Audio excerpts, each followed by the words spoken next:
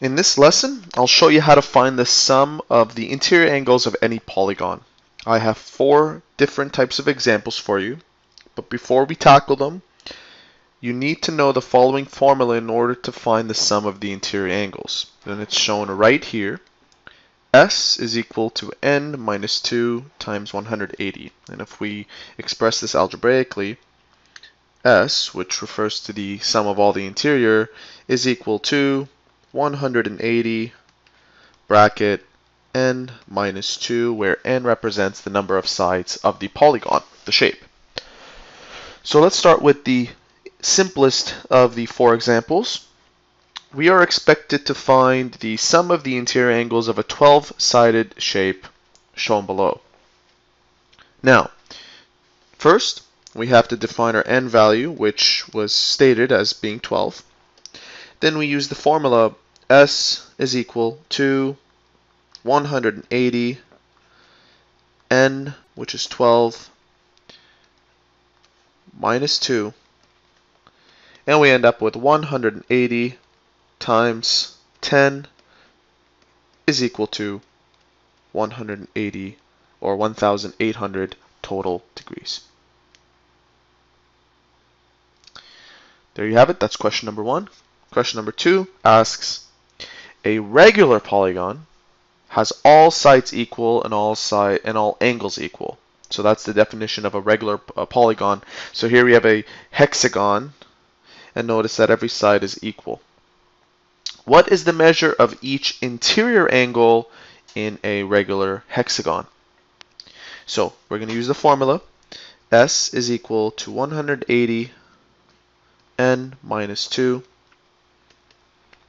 Hexagon consists of 6 sides, so it's 6 minus 2, 180 times 4, and the answer is 720. Now remember, the question is asking what the measure of each interior angle of this regular hexagon is. So what we need to do is we need to find each individual.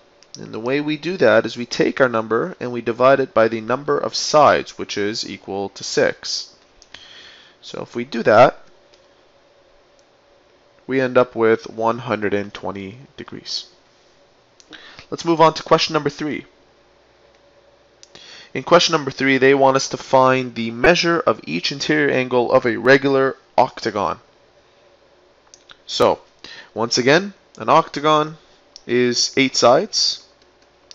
So we'll use S is equal to 8 minus 2 times 180. 6 times 180 degrees is equal to 6 times 180 is equal to 1080.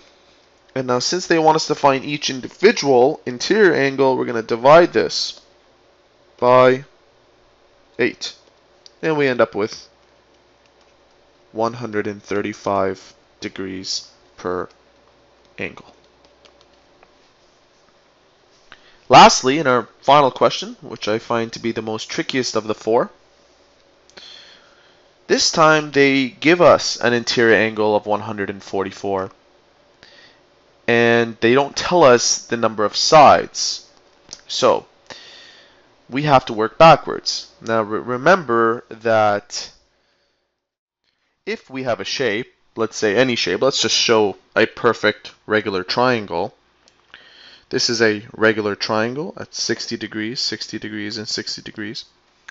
And if we were to find the exterior angles of this triangle, this would be 120, this would be 120, and this would be 120. And if we add these exterior angles together, we end up with 360. And what's fascinating is that whatever shape you choose, even if it's a, let's say it's a square, a perfect square, and this is 90, 90, 90, and this is 90, then the exteriors would be 90, 90, 90, 90. And if you add up the 90s, you end up with 360 degrees. So we can generalize and say that all angles will have a sum of exterior angles of 360 degrees. So let's draw out what we see here. In this situation, we have 144 degrees, one interior angle. And if we find the exterior angle by taking 180 minus 144, we end up with 36 degrees. And we know that 36 times, remember this is your n value for these shapes, right? For these shapes of known sides. If we multiply 36 by an n value, you should get 360 degrees. And by figuring out what n is, you can easily find out the number of sides of this unknown polygon.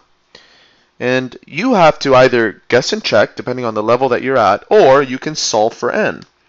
You can solve for n quite easily by dividing both sides by 36.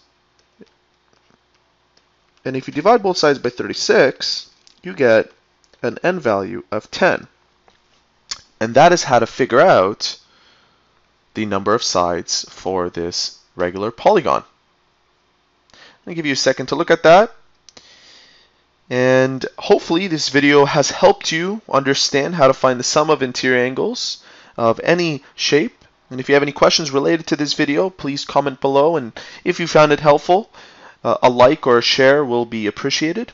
If you have any further questions, you can use our website at biology-forums.com, and it's shown at the bottom right corner. We'll see you soon.